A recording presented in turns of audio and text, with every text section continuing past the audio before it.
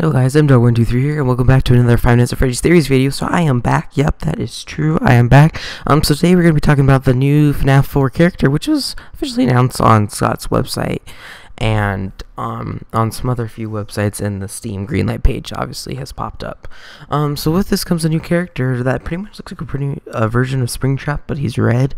So it's like, well, is this Springtrap or is it? And he's just covered with like blood or something, because we know Springtrap survived from the picture at the end of Five Nights at Freddy's 3. Or is this another suit that was created during the time with Springtrap and Golden Freddy in the first diner? No, in the first Freddy Fazbear's Pizzeria. Right after the diner. So anyways, tell me guys what you think of this. Let me know what you want for the next series, and yeah, so see you guys all in the next one. Don't forget to like, comment, and subscribe. Goodbye. Yeah.